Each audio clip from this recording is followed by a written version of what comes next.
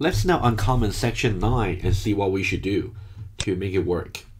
Select and Control /. Okay, you can see that we have an assignment here, and on the left hand side we're trying to declare a variable called BB of type BirthdayBook, and this should be a class, but currently it cannot be resolved to be a type, so we have to create this class called BirthdayBook. And also we are trying to, on the right hand side, to create a new object of type BirthdayBook. So that means we need a constructor for the class BirthdayBook, and the constructor takes no parameters. Okay, so we can do these two things at one go, and these two compile time errors should go away, but we might have more errors after that. We'll see. Okay, let's now create a new class called BirthdayBook. New, and then class BirthdayBook. Okay, after creating this class, you can see that the left hand side, this type now exists, but now we have to make sure we also define that constructor there explicitly. Okay, so now let's go there and then let's define that public, and then BirthdayBook. By default, you just do nothing, but we'll add more things as we need to. And now you can go back here. You can see that we're trying to call two methods here on the type, on the variable BB, which is of type BirthdayBook, which means these two methods should be defined in the BirthdayBook class. So now you can see getNumberOfEntries. So this suggests it should be a number, right? So that should be some integer. And this one over here, the getEntries, you can see that getEntries over there, we also say .length. So this means getEntries should return an array. Okay, so we actually have talked about this kind of pattern here a few times already in the previous lectures. So you should really review those lectures. But for this tutorial here, we'll just show you the solution. And the solution pattern follows just what we taught before. Okay, so now what we need is we should go to the BirthdayBook and let's define the necessary attributes over there. Okay, so we have private entry array. Let's call it entries. And also we have an integer called number_of_entries. So this means the number of entries. And also it has a second purpose, which means the index for the next entry to be stored. Okay, so this is something we have done a few times already up to now. So let's do that quickly. So now we have basically to initialize, we have to assume certain maximum capacity. If you refer back to the notes over here, you can see that our initial assumption was, let me just bring you back to the PDF. We said that over there, each BirthdayBook may store up to 10 entries. So now the maximum capacity should just be 10. So let's go back to, let's just go back and then we'll go back to Eclipse. So just stay in the expected output, and now we're doing number 9, which is here. Okay, initially we just have number of entries 0, and then let's go back here. So let's define some constant here. Private final maximum capacity and just 10. Okay. Of course, later on, if we want to change the maximum capacity, we only have to come here to change it. Okay. Final, and that's an integer. Okay. Now let's do the following. We can do entry is assigned to new entry, and the maximum capacity, whatever it is at this moment. In this case, it's simply just 10.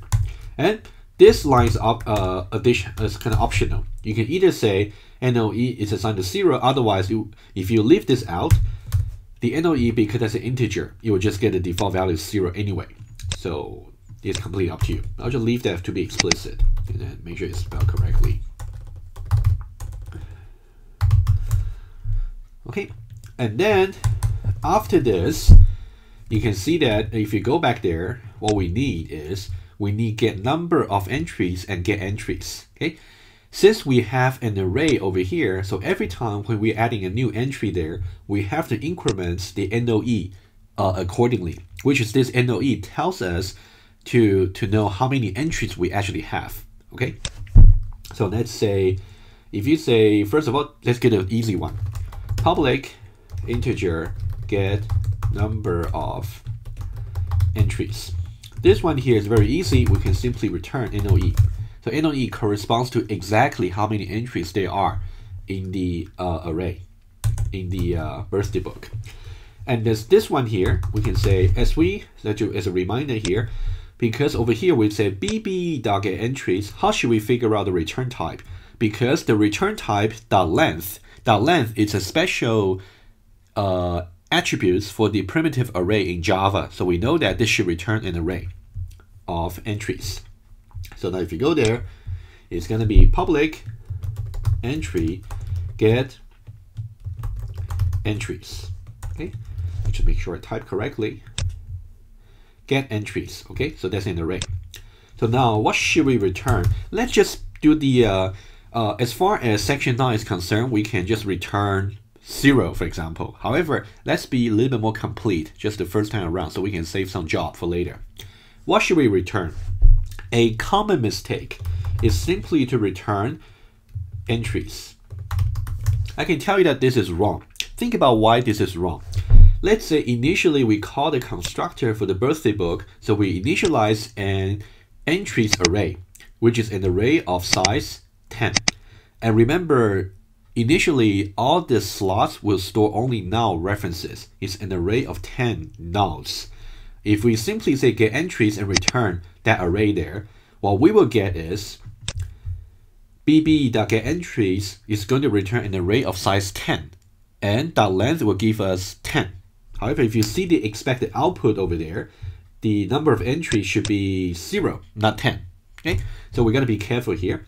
So what we're going to do is we're going to say, depending on the current value of NOE, we're going to return an array of the according length. Okay, this is what we should do.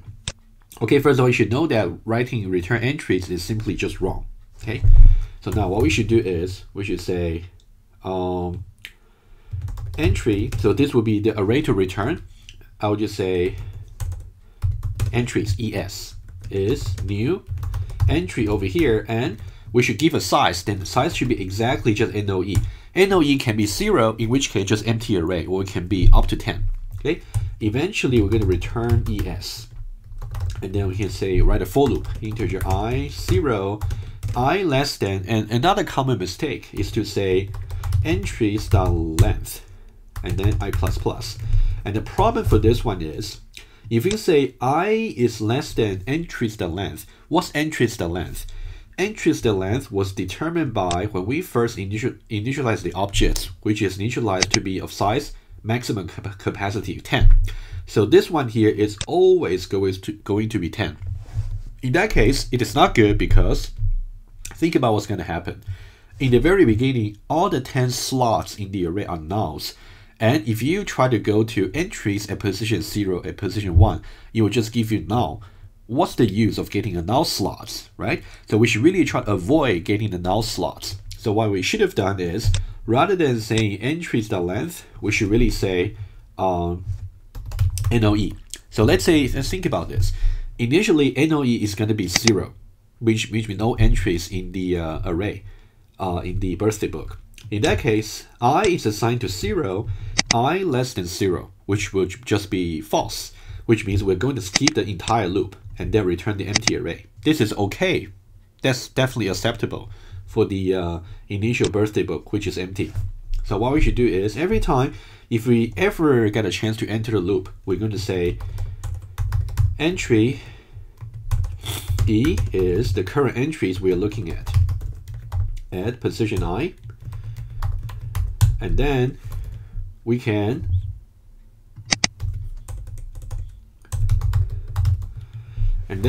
now assign that into the ES, which is the thing we're going to return. Okay, it's assigned to E.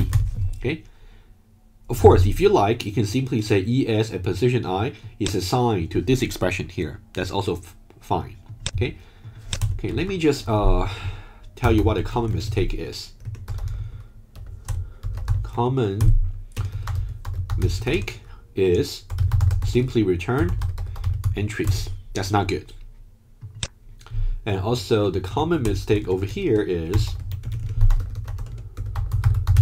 that you say I is less than entries.length, because in both cases you might just return something that will include nulls. You should always eliminate all the null values in your result.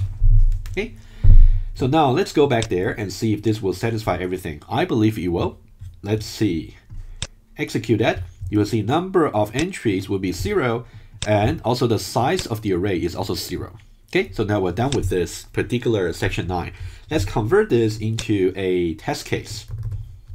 Let's go to test over here, and now we have add test public, and then void test09. And over here we can paste the test case over here. So now we're going to convert the print statement into assertion. Assert equals bb.getNumberOfEntries is expected to be 0 over here. And also we have assert equals, and over here we have the length of getEntries should be also 0. Okay, that's what we have. Now let's run the test. So now everything passed. So far we have built 10 test cases and all of them pass.